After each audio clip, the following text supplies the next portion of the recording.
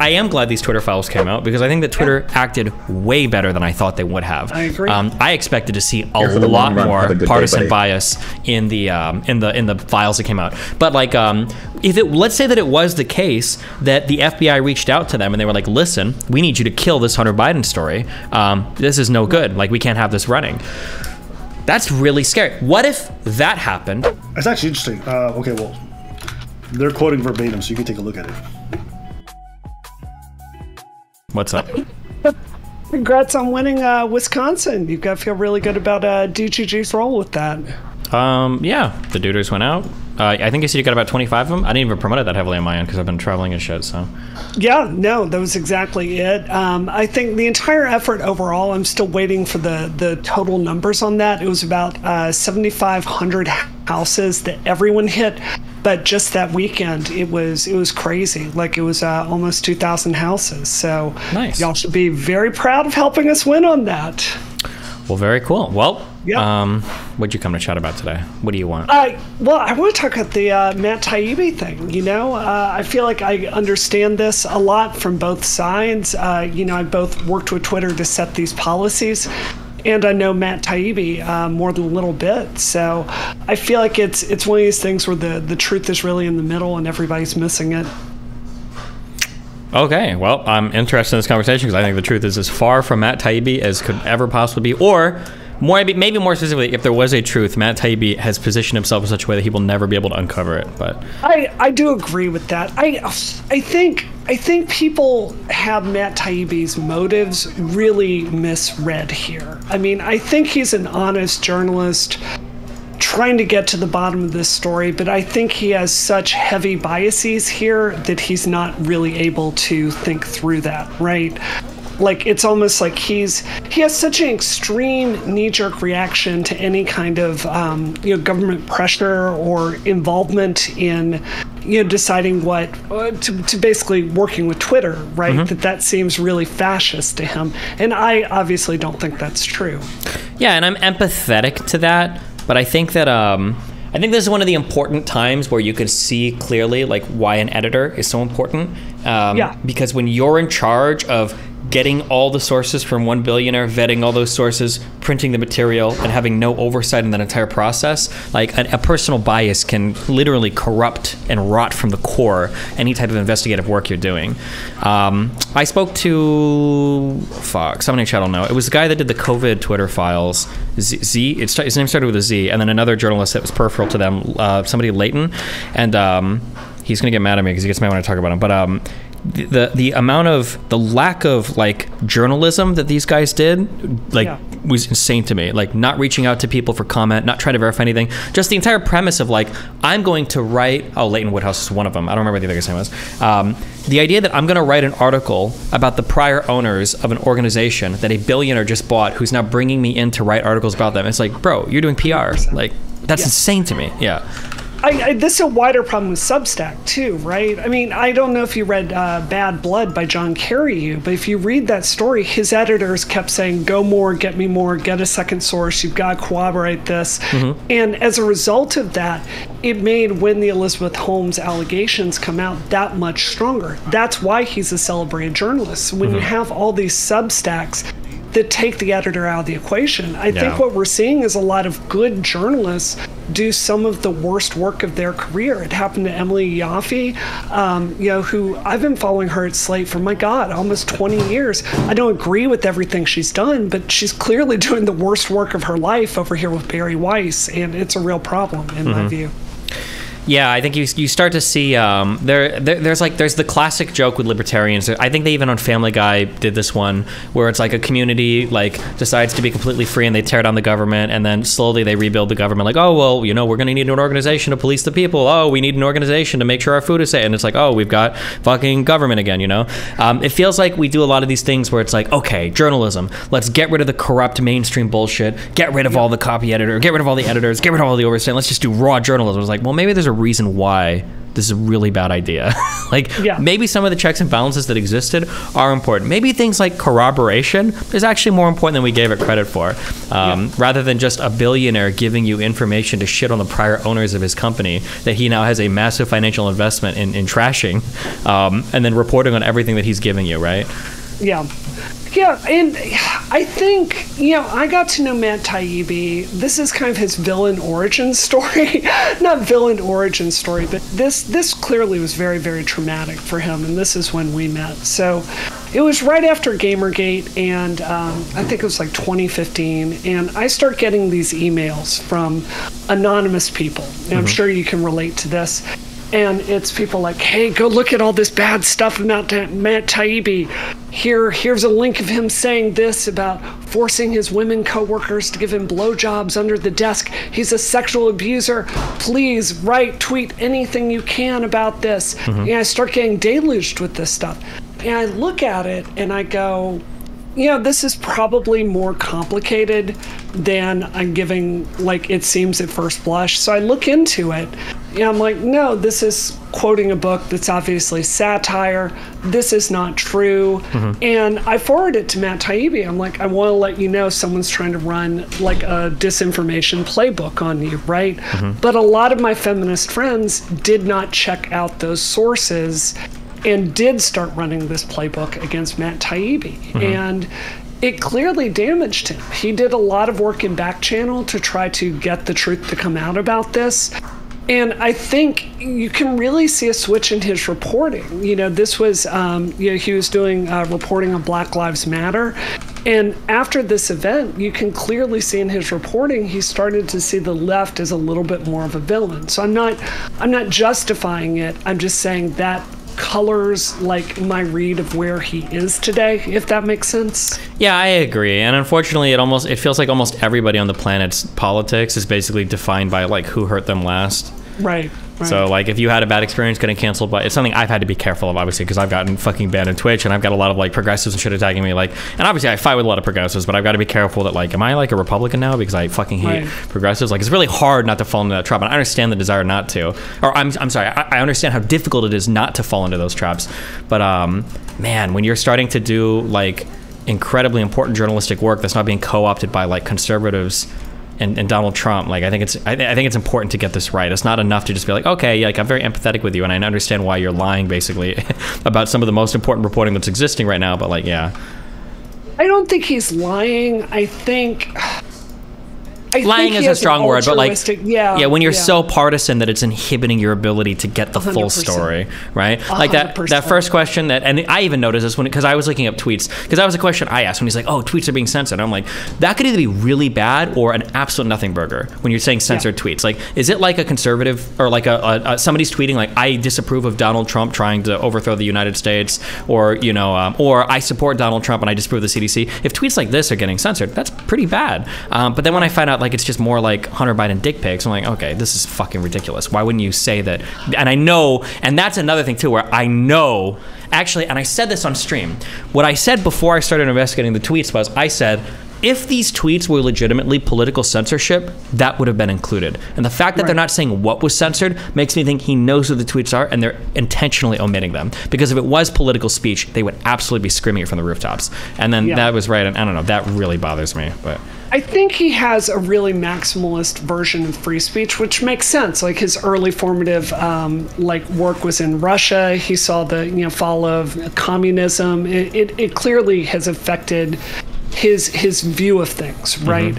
But I'd be really curious to ask you this, because a lot of the work that people are critiquing him about, Mehdi Hassan goes into, there are 2 million tweets here reported. It was actually, I believe, 6,000.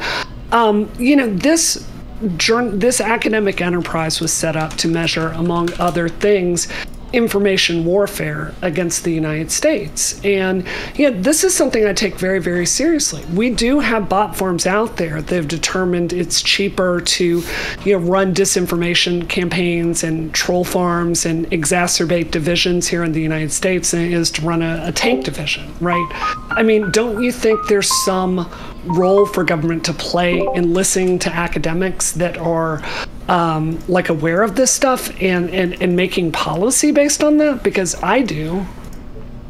I mean, I'm an establishment shill. So of course I do.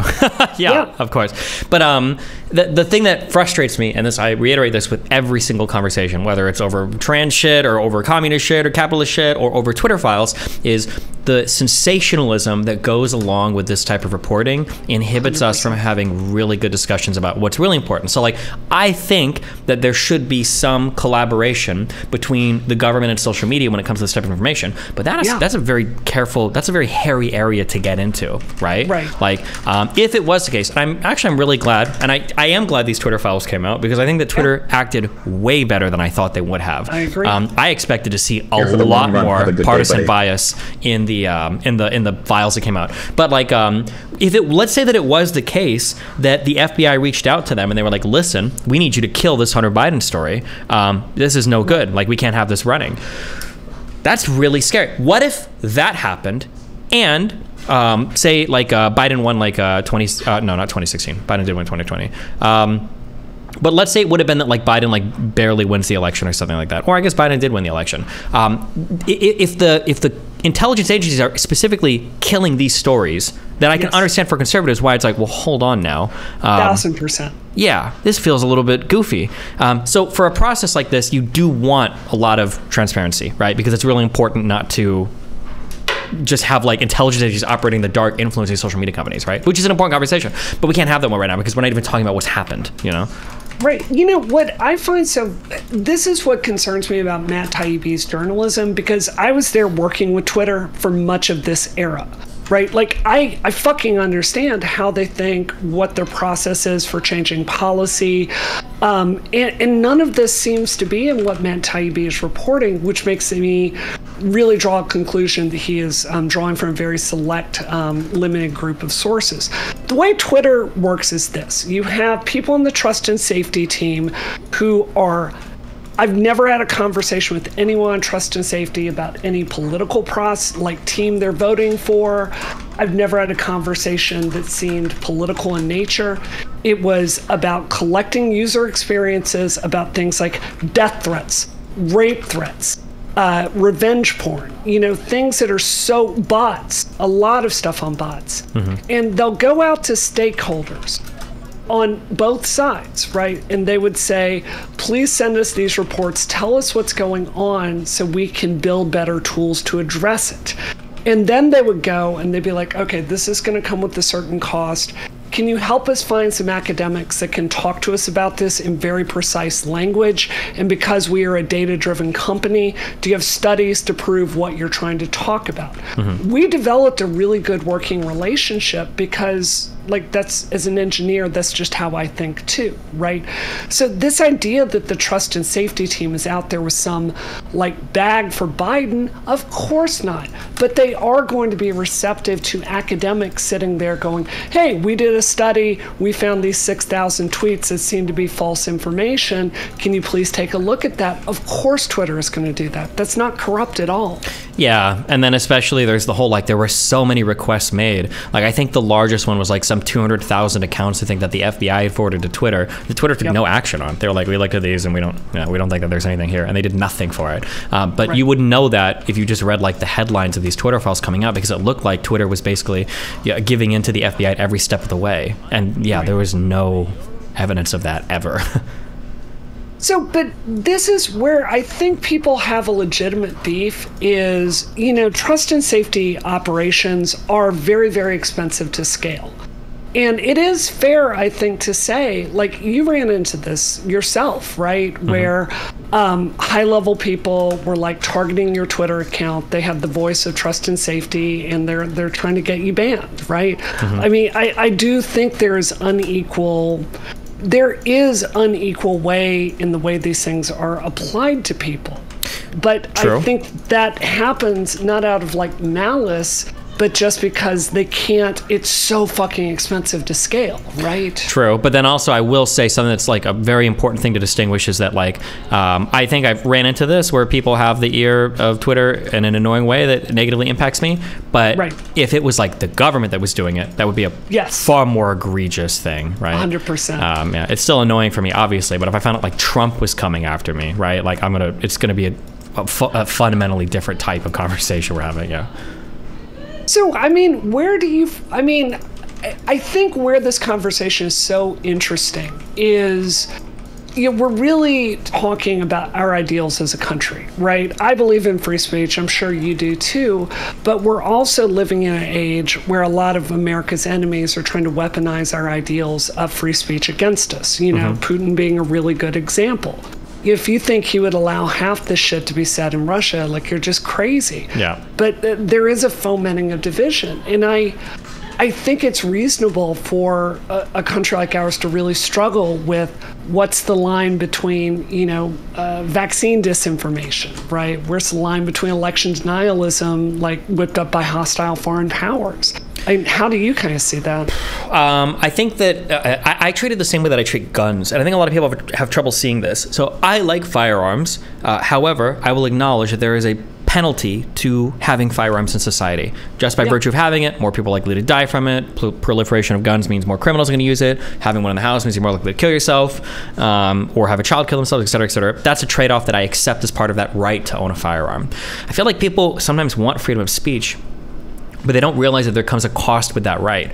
And I think that something that is happening is we need to understand that if we're going to have freedom of speech, not only are we going to have the freedom of speech, we need to be able to share it with people that we have vehement disagreement with. And I think right now people think that like, okay, well, I have freedom of speech. That means that means that I have the right to say that we should have 25 an hour minimum wage, and that guy over there has the right to say that we should only have 15 an hour minimum wage. Like, that's somebody's idea of freedom of speech. But what it really means is Nazis can march down the street and you can advocate for trans children having access to hormones. That's what it really means. And what it means is those two groups of people who are about as opposed as any two groups of people in world history have to be able to live and share like the same government.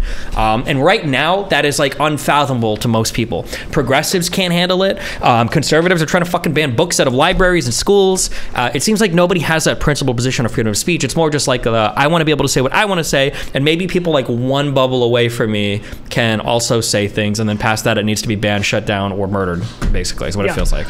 There are a lot of people in your community that are like very, I think, skeptical of my trying to engage with you more positively here. And it really is because of that exact principle. Something I've been extremely dismayed with the left is, during Gamergate, I do believe in anti-harassment policy. I believe there is a stronger role to play in enforcement. I think they should be spending money on this stuff. I think that when you're prosecuting death threats, that shouldn't just be to police officers.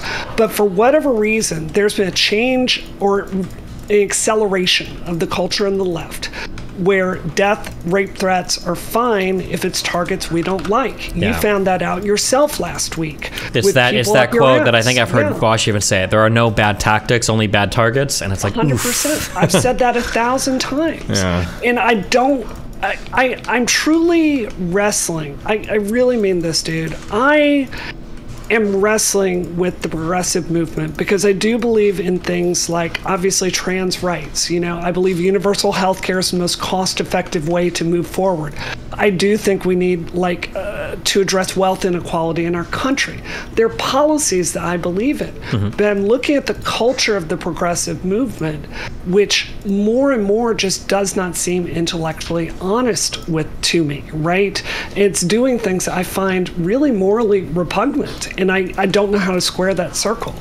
Yeah, and that was always a difficult thing for me. Like, the easiest thing for me to get involved in like online debate shit in 2016 was, what I was thinking is, one, I have a really aggressive internet background, so I'm used to being a bully, and two, liberals are just right on most things. Like, no offense, but like conservatives didn't believe in climate change. They thought that gay people shouldn't be allowed to get married. A lot of them were still like fucking evangelical Christians who believe like in fucking 6,000 year old. Like, conservatives just have a lot of dog shit ideas that just don't have any empirical backing on anything. They're just wrong most of the time. And I always thought that for liberals, I was like, why do you guys run from these conversations so much. Like, just smash them. They're stupid. I shouldn't say they're stupid, but they're just so incorrect on so many things.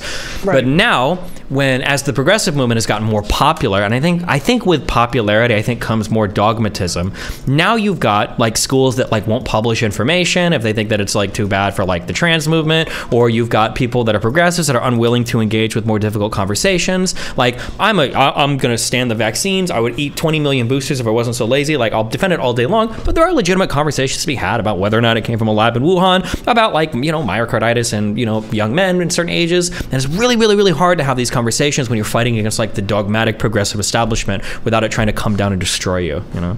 Yeah.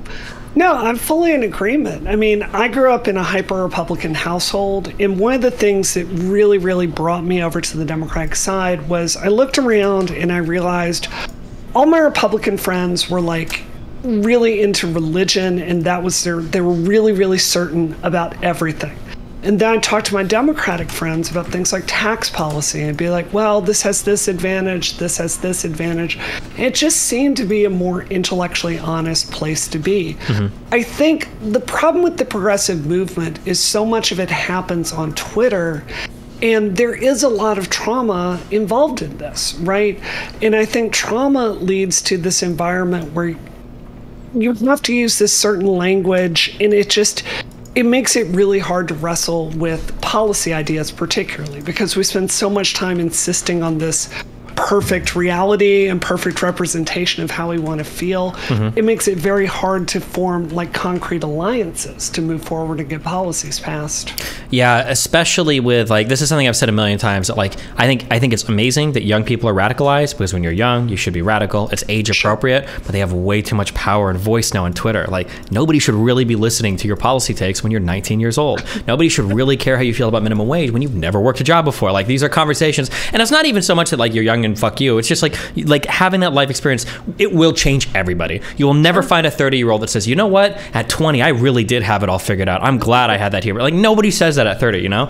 One of the emails I got, I don't know if you followed my whole fucking Vosh manifesto arc or whatever when I was doing that thing. Yeah. But in one of the parts where I solicited emails from a lot of my trans audience, just to get, I need to understand everything here, because this is like, there's so much crazy shit. One interesting email that I got from somebody was, there were a few like lines, that, like streams of thought that were consistent through and through. And one person, they affirmed that, and it was kind of like talking about how like radical a lot of these like trans people can be that are young on college campuses and shut up the internet, blah, blah, blah. But one interesting thing they pointed out was that like, these people are radical and these people are fucking cringe. But the reason why though is because for a lot of these people, especially if they're trans, they've spent like their whole life feeling really sheltered over this and getting bullied about it and having a horrible fucking experience. So of course, when they come onto the internet and they find communities that support them, and they have the ability to like lash out at these other people that they've seen in their real life attacking them over and over again, what do you expect a 20-year-old to do? And I was like, through that framing, I'm like, yeah, you know what? That actually makes sense. It reminds me of like I did it when I was 20 and I was an atheist online. Everybody fucking does cringe shit like that. Like, yeah, fuck religion and blah, blah, blah, blah, blah. So I empathize with it,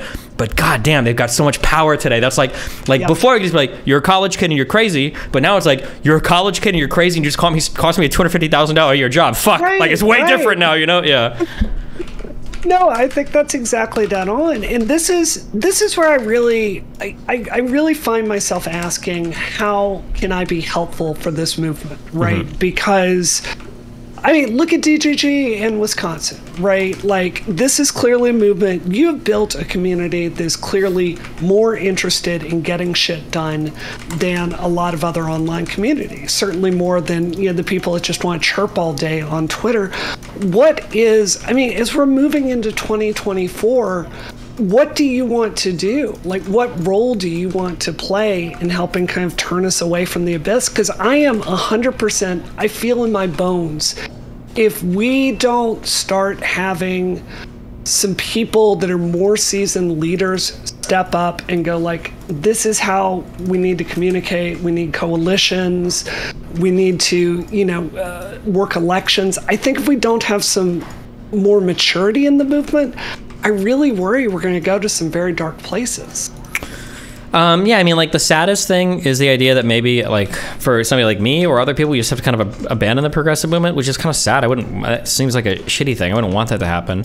I don't think somebody like me has any acceptance there. I've made, like, too many, people will say, like, off-the-wall statements to, like, ever accept me in that type of thing. So I don't know if, like, there's a place for me anymore in the progressive movement. So what?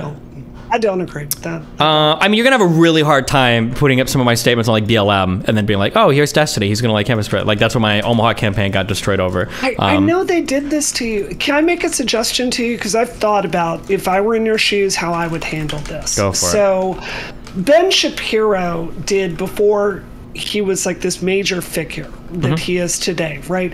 He put out a really interesting statement where he went through all of his older stuff and he put it up in this blog post and he basically acknowledged it and said, here, I thought about this. This is what I meant to say here. Let me say this more skillfully. Here's my current position on it. Kind of what you're trying to do with like putting your stuff on. Is it on GitHub? Yeah, like the positions.GG, yeah. Because this is the thing about Democratic politicians. They will take your volunteers, they will take your money, they will take all the help you can give them. If you can give them this much plausible deniability about it, or just acknowledge this stuff. I know if I were working with DGG in the future and I had a candidate call me and say, we have some concerns about this statement, I would just point them to that and I'd be like, look, this is what you can get. Some volunteers are going to work very hard. Yeah, I mean, I don't necessarily disagree. When we did our thing in Georgia recently, like I was very, very, very upfront with everything. Like they said the mayor wanted to take pictures, and I was like, you don't want to take pictures with me. Like you can have some of my campaign volunteer people. Like these are statements I made on the internet. Like be aware of it. And they were like, oh, okay. Well, in that case, we'll be a little bit more careful. But like I had dinner with a couple of the volunteer staff or whatever, and that seemed to go okay. I think the thing in Omaha was a bit unique, probably because the guy that I was dealing with wasn't necessarily a politician. He was just like a really well-meaning guy that was like pretty well traveled, want to help his city, and he was not ready. I felt so bad. Like I had a call with him and he was crying because people were threatening to revoke his teaching license because of his sociopath. Yeah, and I was like, ugh. And I could tell he was not made for that type of environment. Yeah, so it was a bit of it wasn't like it was like a whole Democratic machine I was dealing with that cast me out. It was like it was a poor dude that was like a teacher from Omaha that just wanted to make his community better, that was not ready for the shit storm that was coming online for him from all the people online and in Omaha that were like started to attack him over my shit. So I was like, I got it. Yeah, I work with Jank, and we have a saying when we do stuff together. We generally don't do big missions with people that have not been through the shit before. Because of this exact reason. Like once you've experienced a certain level of internet harassment, you're just like, yay, I've got it. That's fine. I don't feel anything anymore. Yeah. So we just don't form close alliances with people that haven't done that because they will break, and you feel awful about it. And it fucks over like whatever mission you're trying to further. It damages 100%. Everything. So yeah, it's hard. 100%. Yeah, dude, I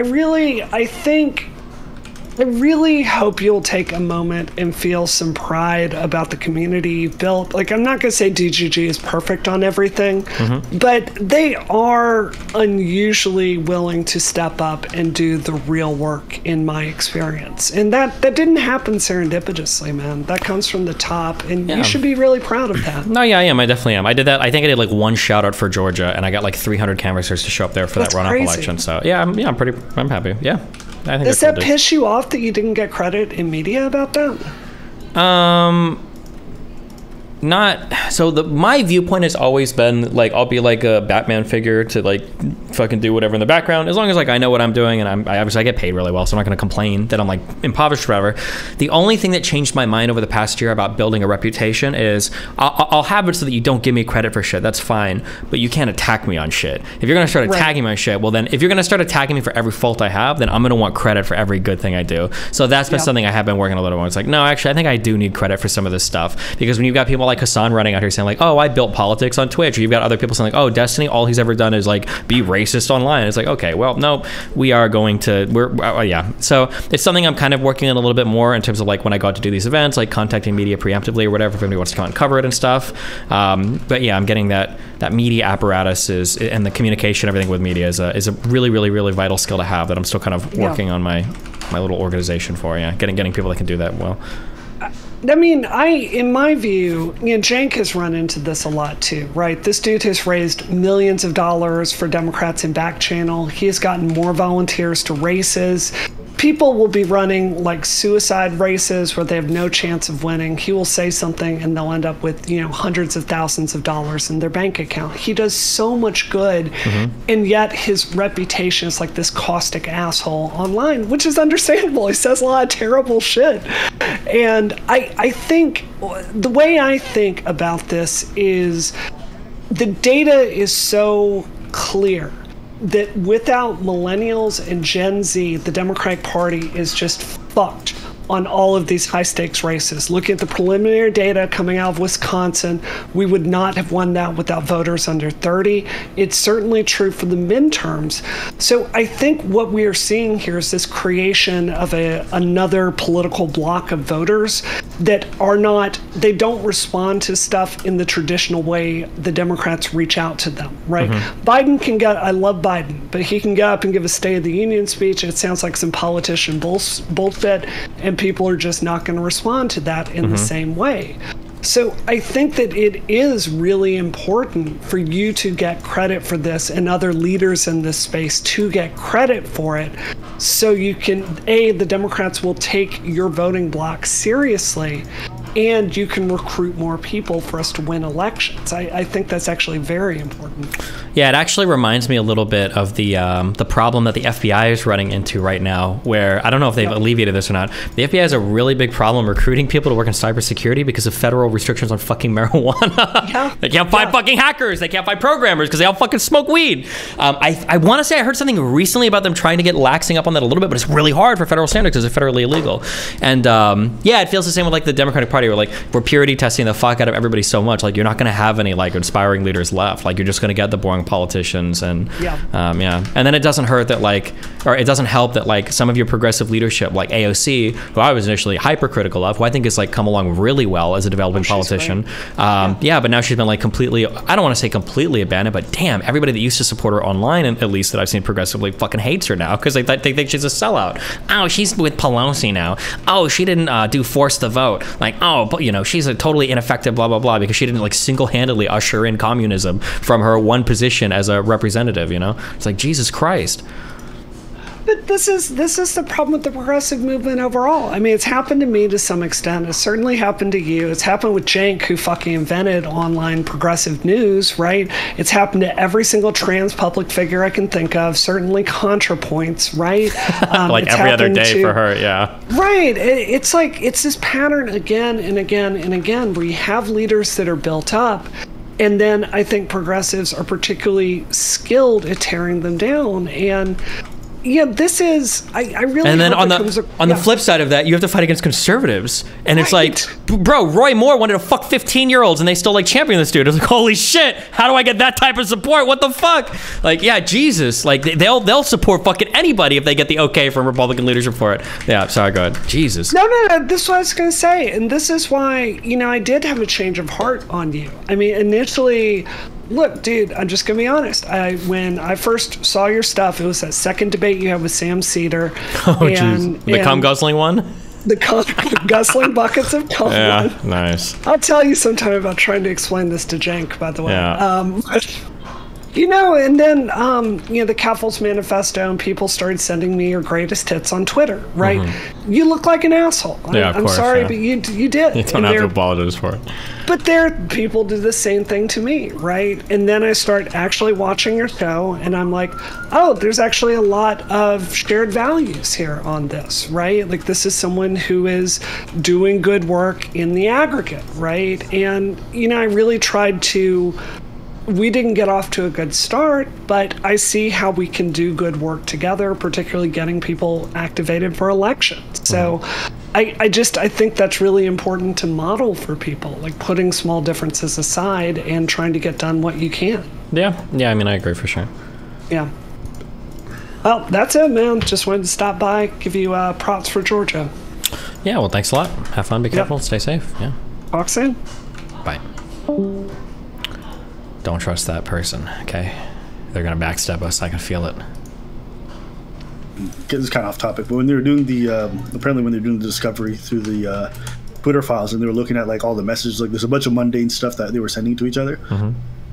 They were learning about all the different things that people were saying to each other on Twitter. How did you feel about the fact that there was a lot of government involvement in some of the decision-making process, or pressure from the government to cover certain stories. I know you had issues with the way the reporters handle some things, or maybe some things that weren't true, but did you feel like there was anything in the Twitter Files content that was actually poignant in regards to government involvement in social media? Yeah, so like I'm always going to recommend people read them themselves. Like I was shocked in going through it that I actually thought Twitter went above and beyond what I would have expected for them to be as good faith as possible. Like the way that the Twitter Files are presented is that like basically the FBI DM'd them and they were like, ban this conservative, this conservative, this conservative, do that shit, and like get rid of them because we don't like them. But like if you actually read through the emails on the Twitter Files, like there is constant like heated debate over how they're supposed to handle certain requests. A lot of them they just flat out reject. They're like, the FBI's out of their mind. We don't think they have evidence for this. We don't agree with that. That like it seems like they tried really hard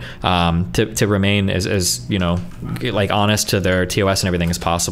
With that in mind, you know, some people will ask like the broader question of like, should the FBI have anything to say about this at all? Anyway, yeah, I mean like the issue is people forget. I understand we're very recent, but like there was some really weird shit with Russia like starting fake companies and bot accounts and shit to like influence elections over the 2016 cycle. I think it's okay that like now the social medias have more interaction with the government in terms of them saying like, hey, you know, you should check out these accounts. This might be good. This might be bad. Keep that in mind. As long as that there's like transparency there with that, I think that that's fine. Yeah, as long as there's transparency, yeah. But maybe, I don't know, I guess when you're talking about the whole bots and stuff like that influencing the election, that's fine. I don't know, I guess maybe I just never thought of a reason why they should be doing that. But I guess, yeah. Well, I think the issue is that like nobody wants to be the site that had like 17,000 like Russian accounts like doing, like there were huge Twitter accounts in the United States that people didn't know were ran by Russians. Like there was an account called 10 GOP, and I think everybody thought it was just like the conservatives in Tennessee were running that account. It was like the Conservative Party official account. I think it might have even been verified, and that had over 200,000 followers, and it was just Russians who were just running the account. Yeah, that shit's kind of wild. So you know, if social media companies are like, you know what, if the FBI wants to point us in the right direction or give us like a hand here in figuring out which of these accounts are good or not, I don't think that's a bad thing.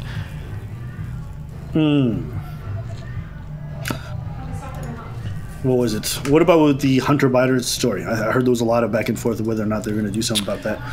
The Hunter Biden one, so that was a decision that Twitter made. There was no direct request from the government ever to censor that, despite some conservatives saying that. Ask them where that request is, and they'll never be able to point it out because that's not true. But that was legitimately a very confusing and challenging story for Twitter to deal with. I think in the end they admitted that they didn't like their response. I think they uncensored it. Was it like 3 days? It might have been 2 days where they lifted the warning on it. But you've got to admit, and nobody likes to admit this, like I am sympathetic towards their view that it did look like a fake story, right? Like the story was that like a blind dude had a laptop dropped off years ago by Hunter Biden in a laptop repair shop, and it had like pictures of his dick and everything. That sounds like the fakest story in the world, right? Yeah, I think it does. It sounds insanely fucking fake. So I'm sympathetic because I'm thinking like, fuck, like is this like are these hack materials? Is this like a real thing? Like I'm sympathetic towards them trying to figure that out. Okay, so you're actually convinced that there was no FBI collusion involved with Twitter when it came to the Hunter Biden story? No, improperly, no. And multiple people have gone on record. Wait, what do you mean improperly? What's the difference between properly and improperly? Well, the FBI said, you guys need to be aware that there might be like misinformation campaigns or whatever from Russia, like be aware of that. They made that statement, but there was never them saying like, you need to censor the Hunter Biden story. You need to watch out for the Hunter Biden story. Like this laptop story is fake. That had never been a statement made by the FBI ever at any point. Okay, hold on. I'm looking at a deposition right now that they did here. Okay, so they can't find any direct one. They just said they saw the former deputy chief of staff and the former general counsel showing up at Twitter right at the critical period. Okay, so that's not the same thing as seeing a direct. Yeah, a lot of people try to do a lot of conjecture there, but there's no direct evidence of it. And Elon Roth? Fuck, what the fuck was that guy's name? Like this guy's like under oath like 3 different times saying that there was no direct request ever made, and there's never been any proof ever, and like all the emails were open to Eli Roth. No, like they had all the emails, they could see everything, and that just never existed. Now other people are saying things like, oh well, of course they wouldn't have made that request directly to blah blah blah. And it's like, okay, well, but yeah. What about what about the fact that they banned Trump? Do you think that was justified at the time? Because I feel like from the private communications that they saw, they felt like he didn't break TOS based off what he'd done. And then they had a lot of internal dialogue about it, and then they changed their mind. I really hate that Trump got banned from Twitter, because it's just like, damn, a U.S. president getting banned from Twitter, that's wild. But like in the context of January 6th and everything, like holy like if you were ever going to ban a president from Twitter, probably would have been over some shit like that. Right, but as I understand it, it wasn't against TOS in that regards, and so there was a lot of discussion in regards to Was it not? I'm pretty sure that's what they said in the files that I read up on. Did they ever also, say? To be clear, I only took like a light interest in this stuff. I didn't go deep diving like crazy, so this is not something I'm strong. It was just, I just thought it was mildly interesting, but let me see.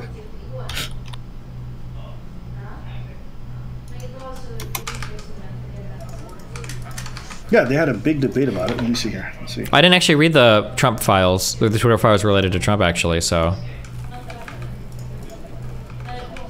It's possible they did have that, and I just totally didn't catch it.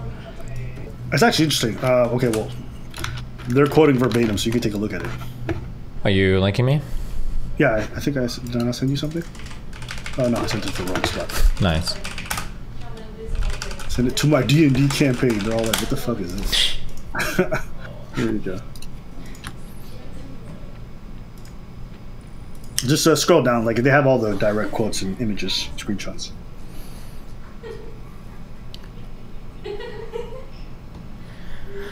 Let's see. Maybe because I am from China, I deeply understand how censorship can destroy the public conversation. I understand this fear, but I also think it's important to understand that censorship by a government is very different than censorship of the government. The First Amendment of the United States and similar legislation in other countries, similar concepts exist specifically to prevent the government from silencing the people. I respect that, but realistically, we impose far stricter rules on effectively everyone else on the platform. We started labeling / restricting his tweets when they became a threat to democracy, and seemed like that was our red line. Yesterday, he clearly attempted to overthrow a democratic system of government and showed no sense of remorse. That is not a clear reason to suspend him. Again, as an unhinged ruler attempting to subvert the most powerful democracy in the world, I'm not sure what that would be. Shrug. If you look at some of the stuff, you have they have a lot of the people on the inside being like, yeah, it's clear what he's saying is maybe wrong, but it's not a violation of the rules. And you have Vijay Gade. God damn that name. Sorry. The biggest question is whether the tweet like this one from this morning from Trump, which isn't a rule violation on its face, is being used as coded incitement for further violence. I think they had like a very, very intense debate about it. Yeah, I don't know. I'm sure that there's probably like a big debate inside, but like, the thing that I'm trying to get at is like, you think there is like legitimate room for disagreement there, right? Do you think, or do you think it's like all just political partisanship? Because when I'm reading this reads like the rest of the Twitter files, where like there seems to be legitimately a ton of discussion inside Twitter, where they're kind of like they don't know 100% what they should do, so they're having like big conversations between themselves to figure it out, which I think is healthy. I think that's good. It's not just like one guy is dictating like we're gonna ban Trump today. Like there is a lot of like debate even inside of like, well, does this violate the rules? Does it not? It's kind of incitement about it. Yeah. Which is a good thing. I think it's good that they're having these kinds of debates. So it's very reassuring that they're not all just on the same page. Like, get this guy out of here. We gotta go. Like, it's good that they have people that are disagreeing. Another person wrote, according to Weiss, that the scaled enforcement team came to view Trump as the leader of a terrorist group responsible for violent death, comparable to the Christchurch shooter. I wonder. I want to see those actual messages. I don't want to hear somebody else's characterization. It's also very irritating that they wouldn't publish a lot more. Elon initially said they were going to, but then they decided not to. That's a little I imagine there's probably a variety of reasons for that, but to put up that volume of information and personal messages, there's probably stuff in there that could be used to sue people, personal info. Like, they would have to do a lot of vetting to be able to get all that stuff. Yeah, but they could do it. When they described the volume of stuff, it sounded like it was massive. Yeah, but I'm saying they could at least publish all the email chains around some of the selected messages they showed. I think they could have done it. Fair. I would have been inclined to agree with you. Do you think Trump should have been banned at the time? I mean, I think so. I'm really sympathetic towards that. Yeah, like we just after January 6th, that was wild. Like, imagine you don't ban him and he starts taking to Twitter and like something else happens. Like, you're gonna feel like the country might have been destroyed because of you. Like, you failed as an American to protect your democracy or something, you know? Yeah.